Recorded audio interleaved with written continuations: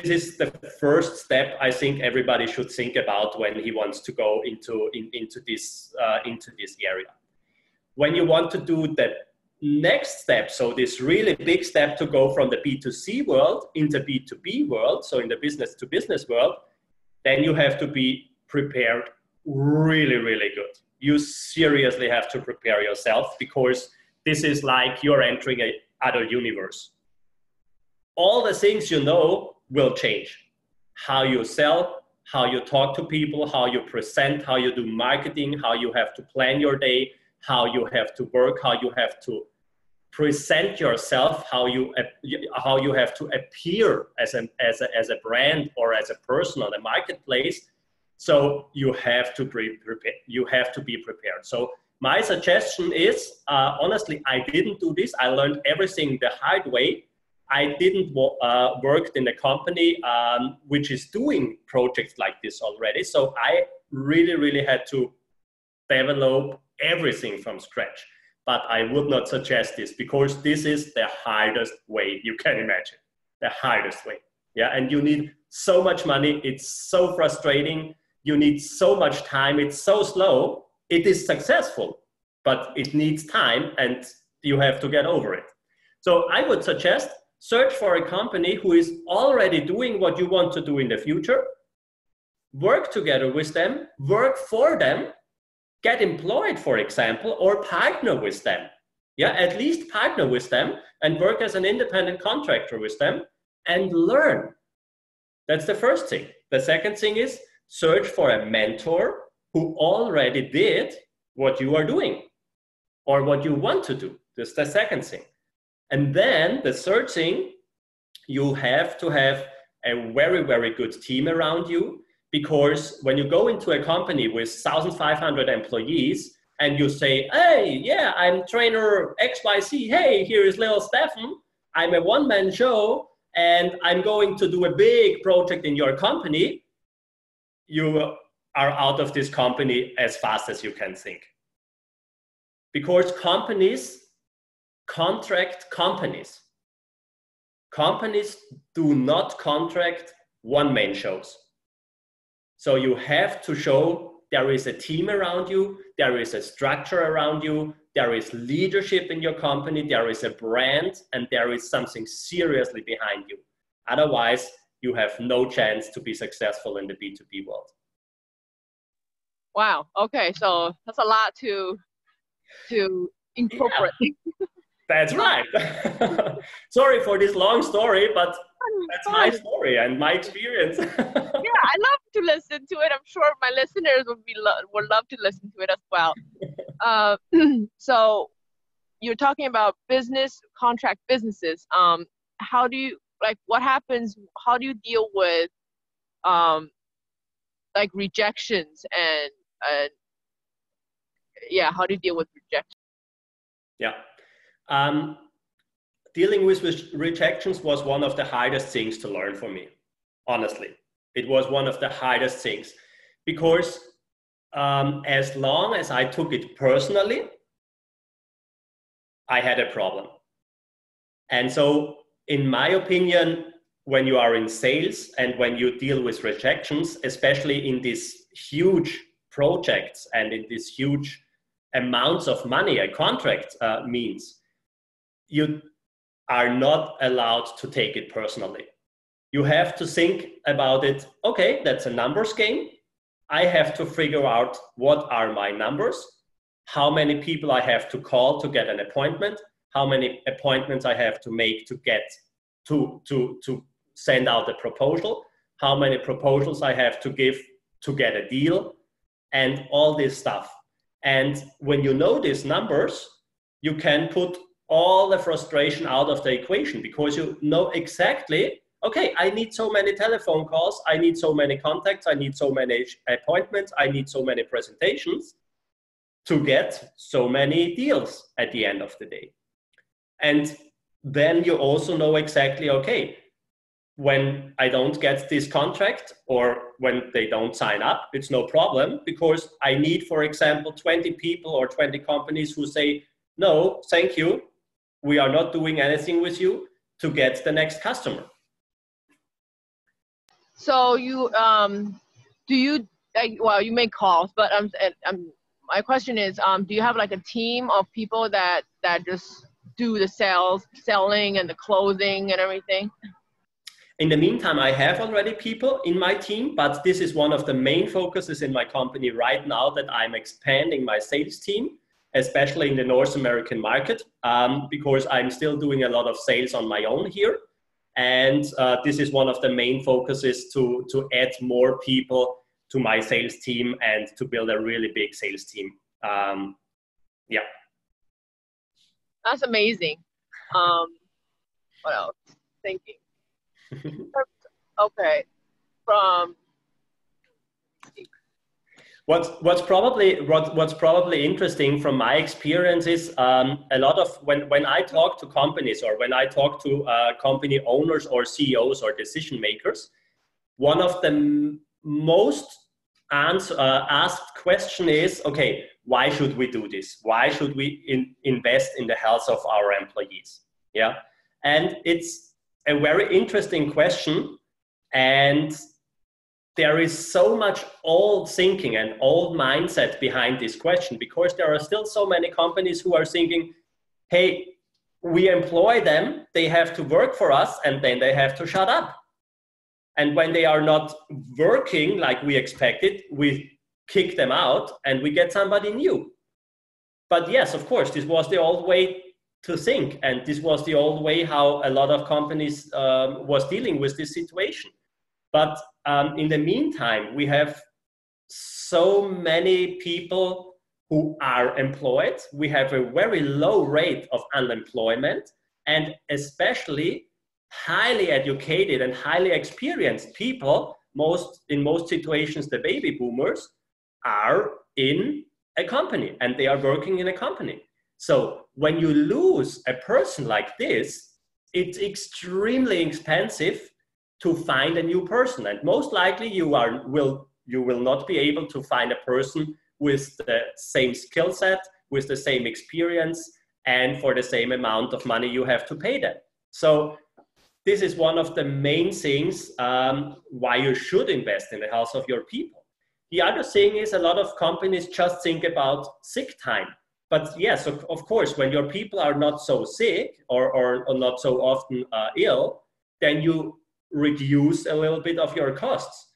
But much more important, when your people are sick, they cannot be productive in your company because they are not there. And when you have to execute a project and your people are not there, and you have a deadline behind this project, you have to find other employees to execute this project. So there is one of the big ROIs. Yeah? When somebody is not in the company, okay, that's not a problem. But somebody else has to do this work. And you have to pay these people to do this work. And then they have to do more hours, and then it gets really expensive. The next thing is, for example, one of the biggest issues today is engagement in companies. Over 70% of the employees are disengaged. Can you imagine this? Over 70% are disengaged. And we know a disengaged person is not focused. They produce a lot of failure. They are not productive, and they are not executing a lot of the stuff they could execute. So when you invest in the health of your employees and in the health of your company, you can increase engagement. And when the engagement increases, you have a completely different company culture, and your people suddenly are motivated, are productive, getting so much done in a very short amount of time. And this is the major ROI. And when you calculate all these small steps I talked about, you have a corporate a ROI from 1 to 30 when you do a professional corporate health management system in your company. So you invest 1,000 and you earn 30,000, or you invest 100,000 and you save millions of dollars. That's really important to save money, especially companies like that. If they can save, then they're willing to give it a try. Exactly. Yeah. So the employees, the people that you work with, you mentioned the 5 pillars. So how they do that is not only they have to work on it at work, but they also have to do stuff outside of work to improve overall, like everything for the workplace.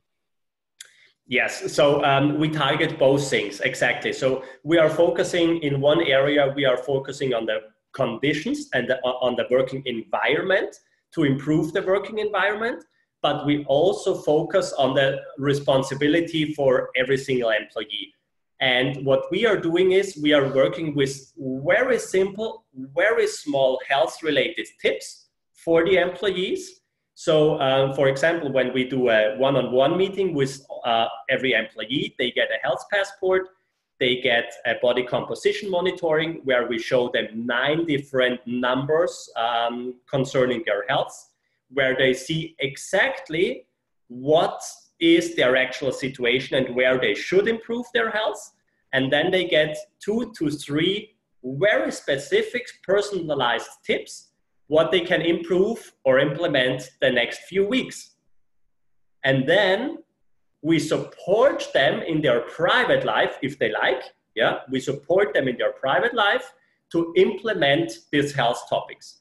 And it can be as easy like, okay, drink more water, or not so much coffee, or start with a healthy breakfast. And okay, which kind of food you can start in the morning with. So we are working with really very small, very simple tips. And this is the way why we are very successful with this, because people can do it. And it's not hard to do it. And it's not a major, big change in their life. So what's the commitment at work and outside work, the time frame? Like, for example, extra 10, 15, 30 minutes at work and extra how many minutes at home to do this? Yeah. The time commitment, there is no extra time commitment. And this is the interesting thing, because people are eating every single day. People are moving every single day. People are drinking liquids every single day. So what we are focusing on is changing the things they are already doing in their life. And there is no additional time commitment for this. When it comes to exercise, okay, there is an additional time commitment. But for example, we search for things they can reduce in their life, which has no impact in their health or in their life. In a lot of situations, it's media, because a lot of people are just on social media wasting their time, or just watching movies or TV and stuff like that, and wasting their time. Because, for example, this is an example from my home country, from Austria. On average, an Austrian citizen is between 4 to 6 hours per day in front of the TV. 4 to 6 hours a day, can you imagine? So, and the same person is complaining that this person has no time for health and for his friends and for his family and for hobbies and stuff like that. So what we are doing is we say, hey, look, no problem, stay 5 hours in front of the TV instead of 6 hours, and then you have 1 hour for your health and for your family, or going out, doing a little bit exercising, meditation, breathing exercising, yoga, for example. A lot of great things you can do. A little change, 1 hour of sacrifice of the things you like to do that are not relevant is going to make a big difference on. Exactly. Yeah. Exactly. And we don't even start with 1 hour. We start with 10 minutes or with 20 minutes per day. Yeah. Because my experience is 1 hour is already a huge change for most of the people. Yeah. 10 minutes, they can do it. So what are some of your recommendations, personal development, like books or things to follow? Yeah. So I depending on the situation where you are, when you just starting out with this with personal development, I would recommend, for example, Playing the Matrix from Mike Dooley. This is a book, yeah. And actually, I wrote this book a few weeks ago, and it's a really, really great approach how you can deal with mindset, goal setting, imagination, visionary stuff, and stuff like that. You definitely should find a mentor, depending on the area where you want to improve. Yeah, when you want to start with stress reduction, then search for an expert who is specialized on reducing stress. Yeah. So search for, first thing is think about what you really want to improve. Because when you go into this topic and when you say, okay, I just want to do personal development at all, you will have no clue where to start. Yeah. Think about what area of your life you want to improve, and then you start in this area. For example, I'm working with a life wheel, and this life wheel has 8 different areas where I can focus on. One of this area is my personality, one is health, one is my relationships, one is my social life, one is my son, one is financial, one is education. Yeah. And so I think about, okay, in which area I want to focus the next quarter, for example, and then I search for specific books or for specific mentors or for specific resources to improve there. Okay, so it's very personalized. That makes sense. Yes. Mm-hmm. All right, great. What's your website and your book? Yeah, my website is corporate-health-consulting.com. So it's corporate-health-consulting.com. Okay. You find me on LinkedIn. This is the best resource to reach out to me. You find me with my name, or you can also type in CHC, Corporate Health Consulting. That's our company, and I will be glad to reach out to you. Okay, great. So what I'm going to do is have have everything that you mentioned. Well, I mean, not everything, but it's going to be definitely. And yeah, have all the links up for everybody to see. And then if anybody, needs any work, want to work with you, they can reach out to you. Definitely. This would be great. Thank you very much. Thank you very much for being on. Really appreciate it. Thank you, Pan. It was a great interview. Thank you for taking the time and interviewing me. It's really great to be on your show. Thank you very much. Have a good day. Have a great day.